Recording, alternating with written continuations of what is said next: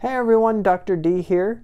In this video, I'm going to show you how metaphase works. This is the third step out of 5 for mitosis.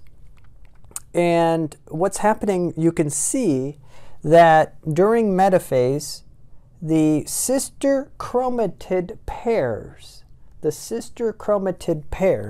have lined up down the center of the cell, down this imaginary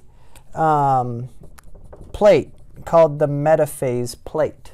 Okay, the sister chromatid pairs have now lined up down the center of the cell, and each kinetochore on each sister chromatid is attached to a microtubule. Okay, so look again.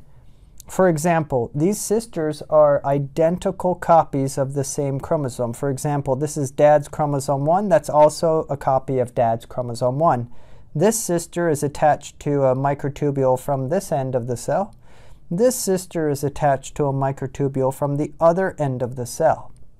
Okay, so the most important thing to understand is sister chromatids line up at center of a cell along the imaginary plate, the metaphase plate. Okay, so that's really all there is to metaphase.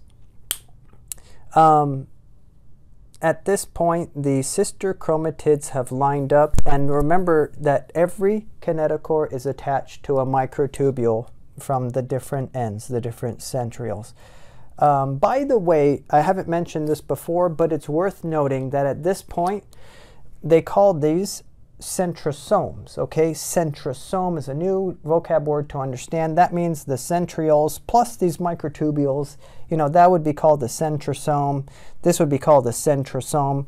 You no longer really refer to it at this point as centrioles because, you know, there's more to it than just that. Okay, so that's metaphase. I hope this helps. Please let me know below if you have any questions, and thank you for watching.